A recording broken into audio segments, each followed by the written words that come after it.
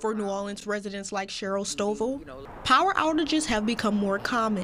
When hardly rain, it goes out from time to time, depending on the wind circumstances. Soon, New Orleans energy customers will notice citywide upgrades to their electrical grid, totaling $160 million. This will replace and improve the city's poles, power lines, and transmission equipment.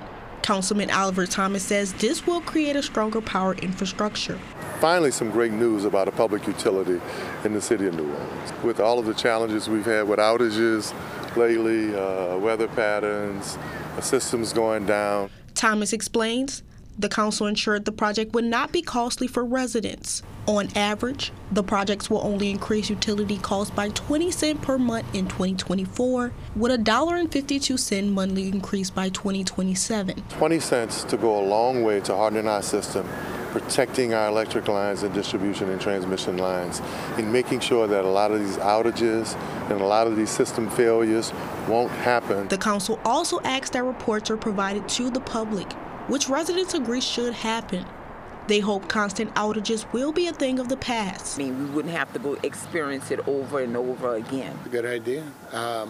Anything to improve the city. It needs a little upgrade.